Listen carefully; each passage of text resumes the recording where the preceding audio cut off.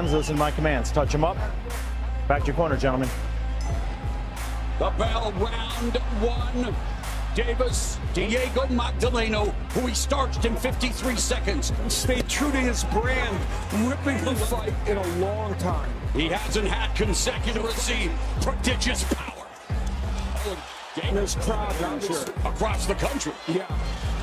Lefton. But to find a way to knock you out. Round. And a great start for Isak Cruz. That punch could be foreshadowing for the future in this fight. Oh my. Cruz just staggered. Davis with the shorter. A slip. Yeah, just a right hand that missed over the He wants to keep doing that because David, you know, he's really smart in finding openings. Everything other than He's not throwing much punches. Oh, that knocked uppercut again. There it is. Davis able to evacuate. Jab, and there's Davis.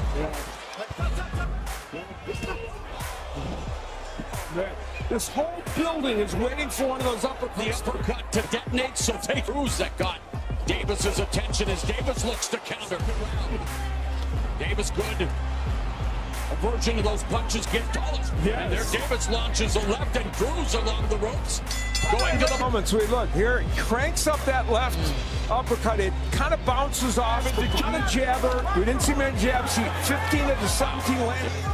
That uppercut finds a home to the body. Davis Cruz.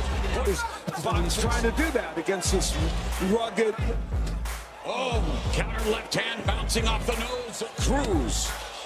And then the left to the body of Davis. Movement using defense. Lulling Cruz in Let go of his punches. Oh, there Cruz landed that right uppercut. What does that mean usually? Why not? Oh, there's that left uppercut again.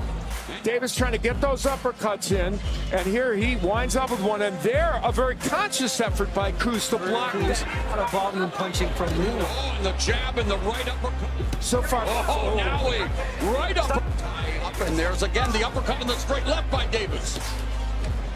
And that's doing what we've seen his promoter do. A nice right hand. Oh, Davis was right there. Yeah. Gave him the opportunity. Davis. And that uppercut, but yet not the right one. He has. Here's where he gets through. That's that short right hand that we talked about. That's the uppercut. And again, it lands a little bit after your point. So while we talk about him as a power puncher, Rounds two on cue. 58-56. That's a part of his game. So it's down. Big uppercut by Cruz. He's got a great right hook, and that one anticipates Gervonta.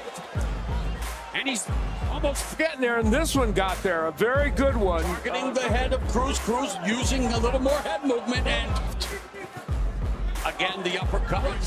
A lot of grappling as we head around that. At us and told us, guess what? I'm not just a big power puncher. I have boxing. Cruz had good moments in this round, and there he rips a uppercut or right to the body, then a nice uppercut.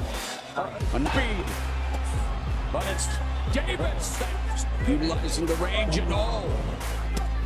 Late left scores for Davis in that last round.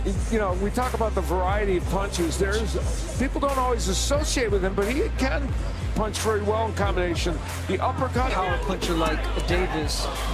When you see a 10th round, you think, oh, maybe it's a boring fight. Oh, maybe he's not fighting well. He started out there pretty well. You know, he's certain spots where he's a jab his way. And now, wow, body and a flurry. That left hook by Cruz, though, was the best. Did some great work with the right hook. He's just a pretty good round. There, he's working the body, and here comes that left hook. That was a good left hook he landed. He did to defeat Gervonta Tank Davis. 11th, yes, you can do it for Isak Cruz. Really close fight. Full-throated crowd at Staples Center. Just wanting to continue. Wow, that sweet-looking lead right uppercut by David used as expected. I'm using that right hook. And Cruz, this is toward to think this fight's close. Good right hook again. A one-handed fighter that is delivering dividends. The jab and Cruz on the Gervonta Tank Davis. The Staples Center enjoying what they've seen.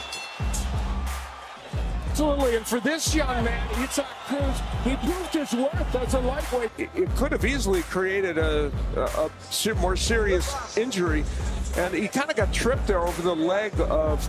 And still, the undefeated WBA Lightweight Champion of the World, Gervonta, take Davis.